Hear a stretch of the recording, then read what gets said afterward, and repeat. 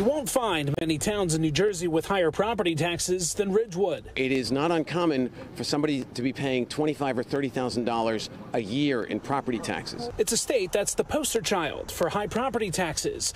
15 months from now, many New Jerseyans could see a reprieve stemming from the federal level. When it comes to restoring SALT, the state and local tax deduction, and getting tax cuts for our hardworking Jersey families, the fight is just beginning. In 2017, Congress passed a SALT deduction cap, limiting the amount taxpayers can write off for state and local taxes to $10,000. That cap is set to expire at the end of next year. Congressman Gottheimer on Monday expressed his continued support for fully restoring SALT. We have to bring the full SALT shaker back and give families a tax cut. On Monday, he launched a soft comment portal on his website for residents to share why SALT matters to them. The responses will be collected and used in a report made by his office.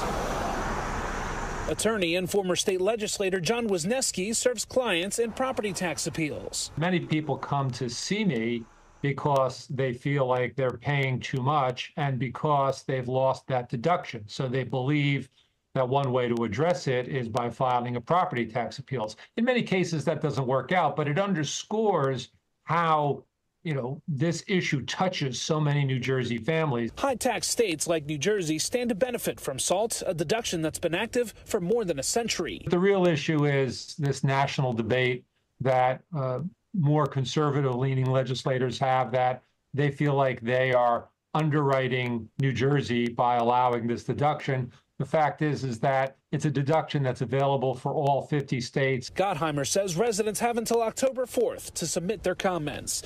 In Ridgewood, Jim Vassell, Pix 11 News.